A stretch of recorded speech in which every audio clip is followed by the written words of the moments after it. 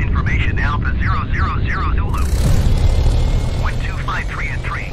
Visibility, Niner. Sky condition, clear.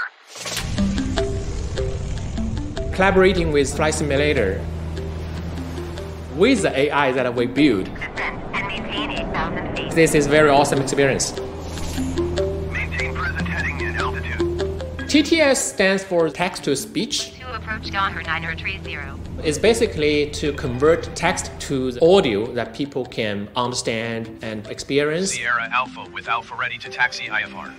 In Flight Simulator, the typical user scenario of the TTS is air traffic control. And if you listen to the voices in the previous versions, you can easily tell the voice is quite robotic. Ready to go. Runway 6 right IFR. Not everyone's an expert in the way an airplane should sound.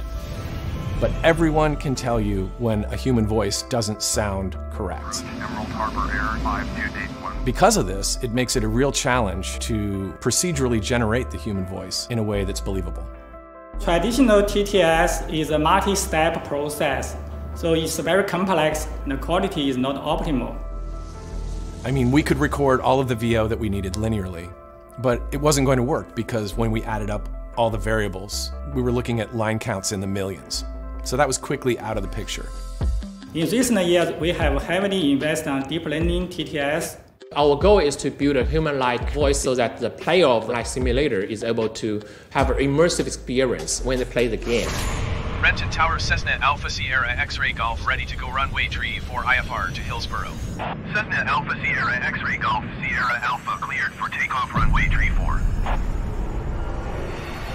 The first challenges we have is definitely the quality and how we can get those kind of naturalness. Air traffic controllers don't necessarily speak in the same way that, say, a customer service representative would. Advise controller on initial contact, you have echo.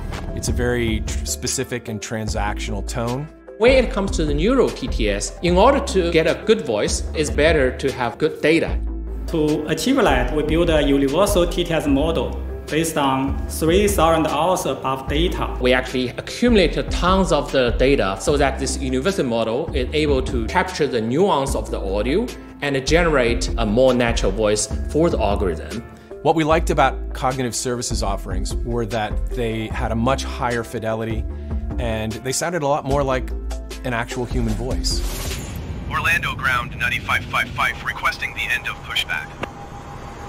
9555 request to end pushback received.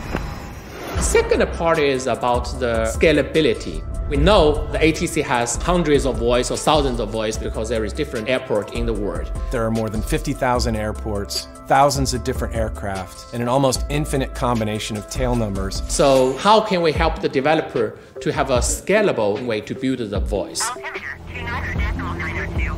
When the Flight Simulator comes to the TTS, we would like to use our pre-built TTS voices to improve the variety of the ATC voices. We can't have the pilot and the tower using the same voice while they're communicating with each other. Fortunately, Azure TTS is built on top of Azure infrastructure. So we have supported more than 100 voices for developers to use off the shelf. By leveraging those pre-built voices, Flight Simulator can use the voices right away and boost their quality. Maintain 1,700 feet. We also talk about how we can build the personality, how we can build the personalized experience into Flight Simulator. Clear to land runway 26. Customized voice is a new technology that we bring into the cognitive service. Any developer can upload their own data, and this self-serving portal is able to build the voice font on the fly.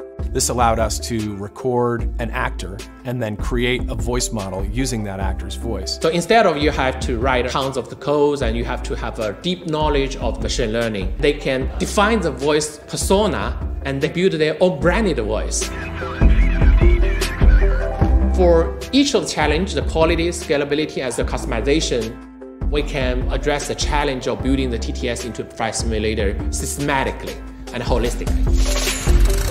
When we started this project, we knew that radio communications between the pilot and the air traffic controllers was going to be a huge part of the experience for simmers. Azure's cognitive services text-to-speech has improved even in the time that we've been using it, and it continues to improve year over year. I'm really excited for where it's headed and what the possibilities would be in the future.